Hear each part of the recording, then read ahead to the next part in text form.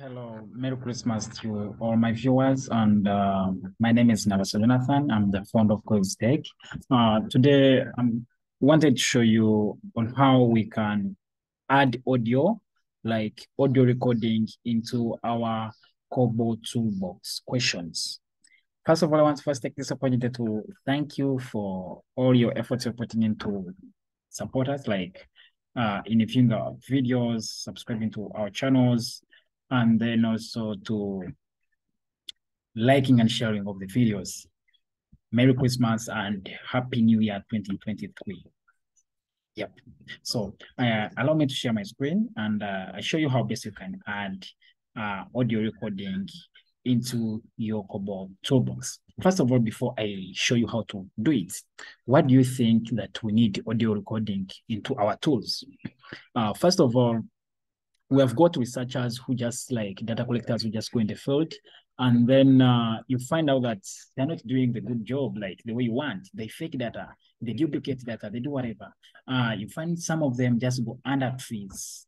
They collect data under trees. Others you find them doing data collection from their homes. You understand? He just sleeps on his bed. There's no GPS in the tool. And you find them just, doing the data collection while sleeping on the bed. You personally, as an M&E or as a project manager, you not understand this. You understand? But as soon as you include audio into your data tool questions, of course, you'll be able to hear this face-to-face interaction with this, this data collector with the beneficiary. Maybe he or she is interviewing. This is going to help you have accurate data, because every question this person will be asking, you'll be able to listen to it. Everything this person does in the field, you'll be able to listen to it. We've got other challenges whereby data collectors have language barrier. You find someone can't speak Swahili, someone can't speak Arabic, someone can't speak Nyarwanda, someone can't speak, these local languages for these beneficiaries. But when you call for data collectors, he or she the first to raise up his hand or hand. And once you give him or her the tool to go in the field to collect the data, you find they're messing up.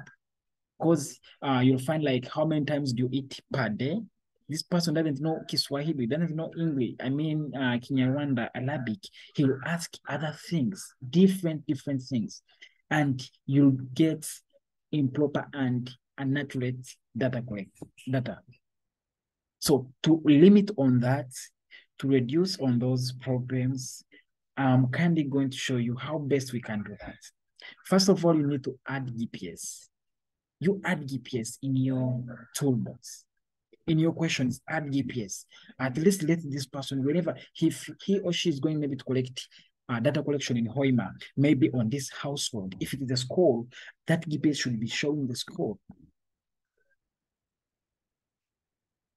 And then audio can prove that this person clearly has been at school. He or she met the head teacher of the school, or he or she met the district commissioner.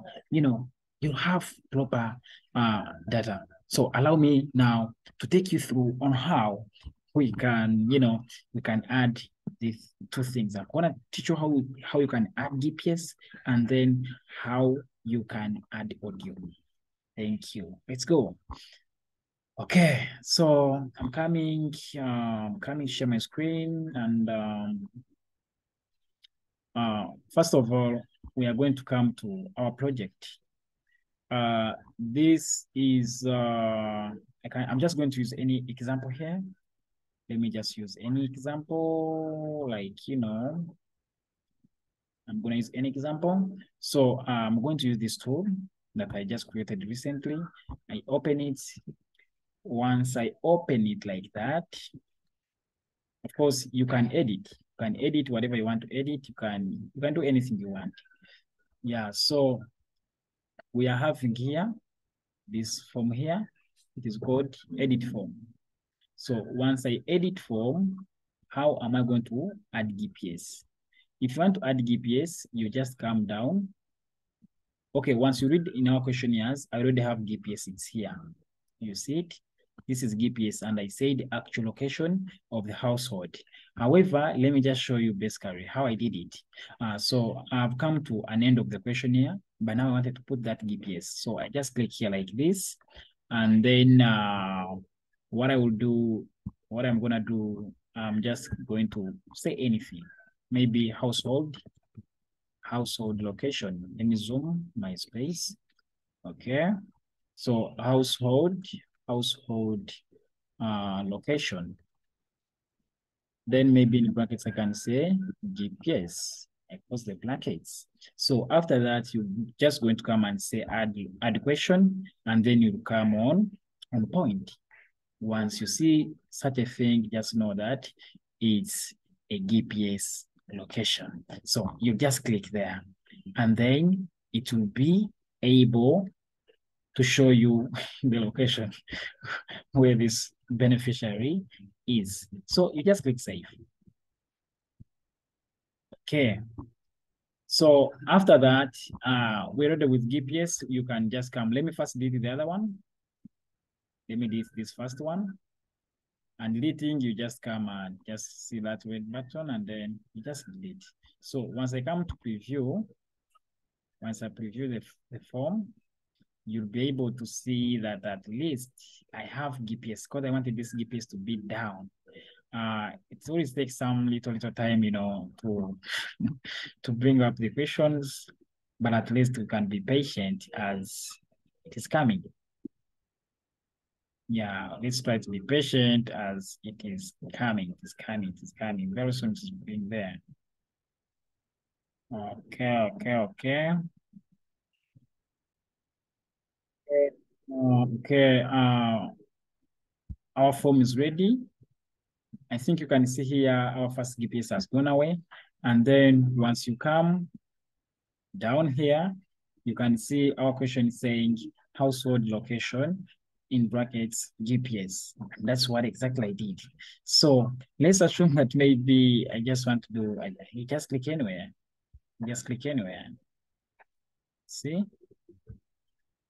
If you're using a phone, it will automatically load up to five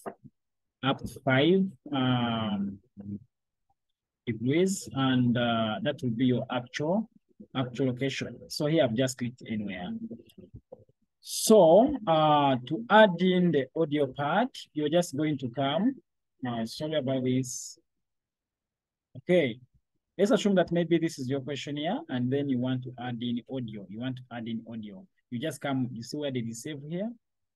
Yeah, this point where did it save? Where you save your form from, and then you just come down here. Once you're down here, you just do what? You just where it is add from library or layout and settings. So you're going to set your questionnaire. So what we're gonna do, just click like that on layout and settings, and then this is our metadata. You can either add start date of the questionnaire, the end date of the questionnaire. You can also add the today part, and then also we have very, very many things there. You can put the audits. You can add the username. You can put the phone number of the person collecting the data collection. You can do the device ID. Device ID, this is maybe a tablet you're using or a phone you're using. All this will come in like when you've set them. So I want to put audio. You just come here, background audio, and sorry. Okay. Yeah, so like what I was saying, once you reach here on layout settings, what you're going to do, you just come on background audio, and then the only thing you have to do, you just click this button, make it to be appear blue. So they will show you that this survey will be recorded. So you can even add some video quality, voice quality, whereby you can put it in low quality, normal, and voice only. So me, I prefer using voice only. Then what you're going to do, you just come and save.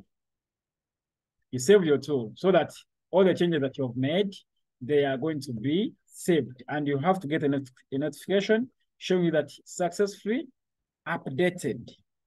So once you say maybe you want to see now, you want like to see its progress, if the things are coming out very well.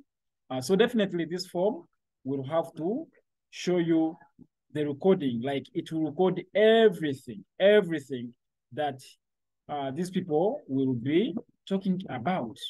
And then you'll be able to also receive those recordings, which can help you to prove that these people have been in the field or they have been not in the field.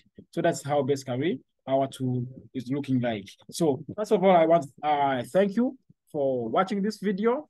And please subscribe to our channel. Please subscribe to our channel. Remember also to share this video to your friends so they can also learn new things. Otherwise, I wish you well. Have a nice time, and I beg to leave for now. Bye. Merry Christmas, Merry Christmas, Merry Christmas, and Happy New Year 2023. Please enjoy your day.